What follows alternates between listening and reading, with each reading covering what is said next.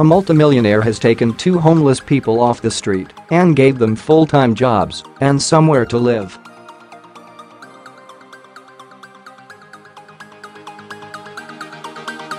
Kind-hearted Glenn Tamplin, who runs non-league Billericay Town FC in Essex, said he decided to make the amazing gesture after repeatedly bumping into the 2 men as he made his way to work.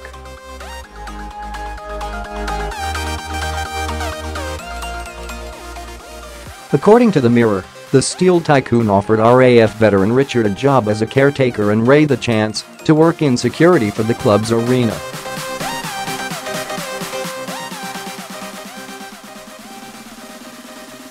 The pair are also sleeping in the arena's spare office. Glenn told the Mirror, "For the last month or so I have been buying them fish and chips, coffees and just stopping to have a chat in the street.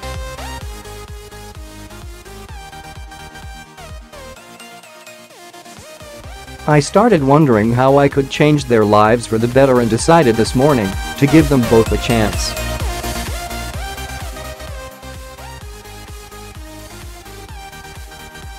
I picked Richard and Ray up in my car and drove them to the football club, where they will live for the next few weeks.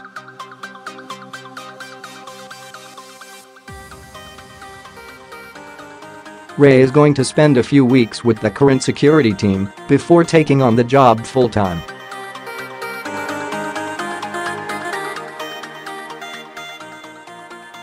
Richard is going to be responsible for all maintenance at the ground, including plumbing and general.The.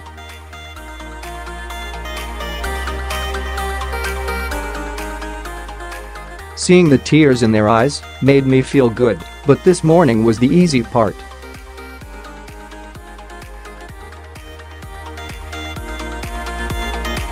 Glenn has put the 2 men up in a spare office until he can find something more permanent.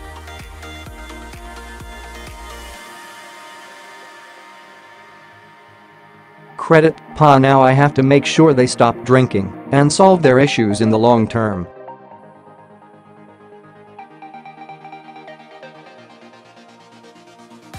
He told the paper that Richard had served in the Falklands War as a Harrier jet mechanic but had fell ill to alcoholism and lost everything.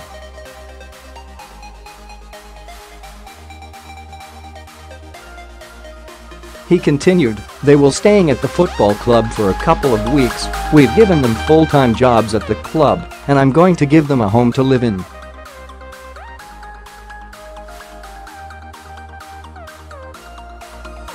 "We've got a couple of single beds in one of the spare offices for now until we can find them other accommodation."